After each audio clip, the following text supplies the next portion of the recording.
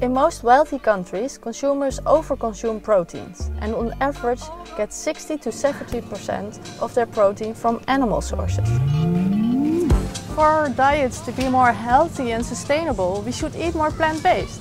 For example, eat more fruits, more vegetables or more legumes. That also means reducing our intake of animal-based proteins, like meat. Telling people what to eat doesn't work very well.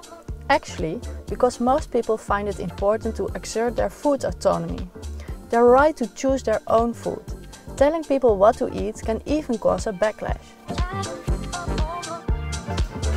By making the healthy choice the easy choice, we can support individuals to change their behavior. So by changing the context, by making it easier and cheaper, we can help and support individuals to make the plant-based choices. What percentage of Dutch consumers say they are trying to reduce their meat consumption?